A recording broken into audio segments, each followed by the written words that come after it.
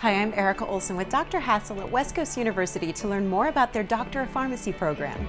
So our pharmacy program offers academic courses with hands-on practical experience with an emphasis on communication and leadership skills.